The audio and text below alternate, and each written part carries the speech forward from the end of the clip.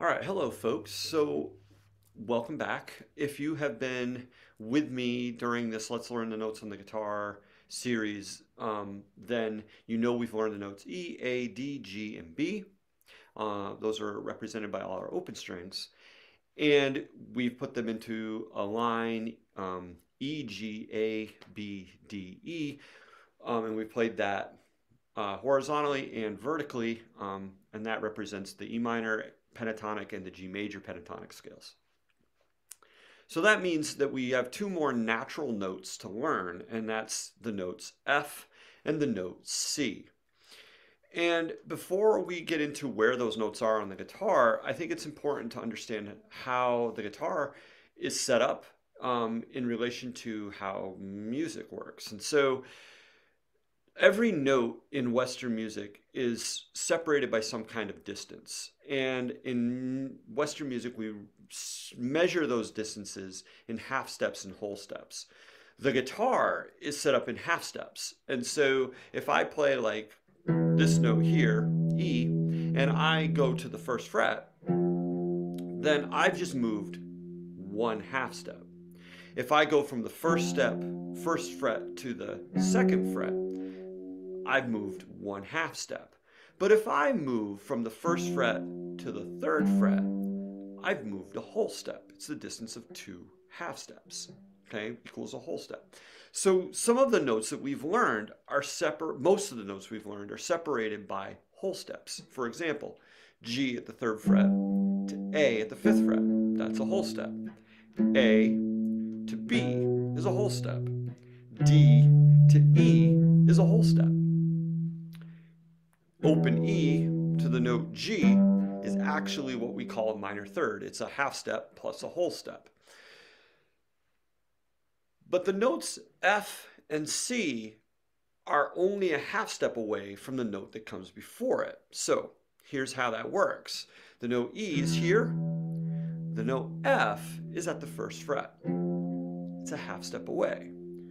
Go up an octave, the note E is here. The note F is at the 13th fret. Okay?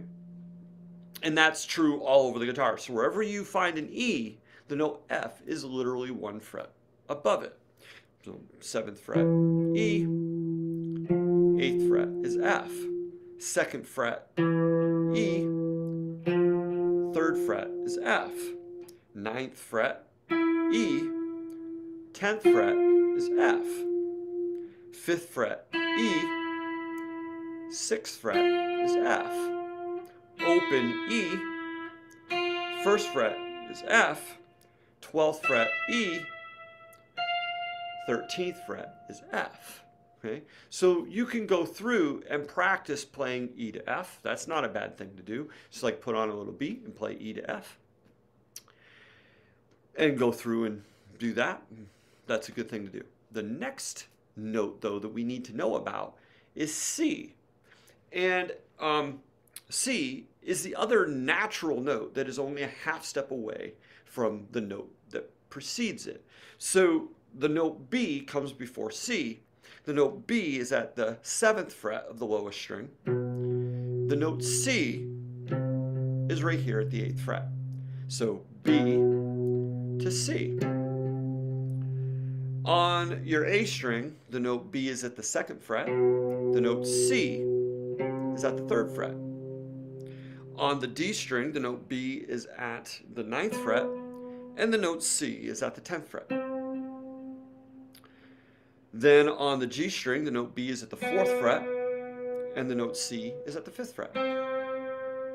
On your B string, the note B is open, 2nd fret, or 2nd string, B is open, 1st fret is C. And then if we move all the way up to the 12th fret, there's B, and the 13th fret is C. And on the high E string, 5th fret is B, 7th fret, sorry. 7th fret is B. And then the 8th fret will be C. And so once again, you can go through and you can do that, and I highly recommend it. Another thing you could do is you could play all of the natural notes in a line on each string. And so you could do something like this. E, open, F, 1st fret. G, 3rd fret, A, 5th fret, B, 7th fret, C, 8th fret, D, 10th fret, E, 12th fret, then go backwards. E, D, 8th fret is C, 7th fret is B, 5th fret is A, 3rd fret is G, 1st fret is F, open is E. And you can do that on each string. I think that's a really good thing to do. In the coming videos, I'm going to make all the notes on the neck in horizontal fashion, all the notes on the neck, natural notes, not the sharps and flats. We'll do that in yet another video. And then a vertical video, and they'll just be to play them. So be on the lookout for that. But in the meantime, practice finding E and F and B and C. All right? Have a good day, and we'll see you next time.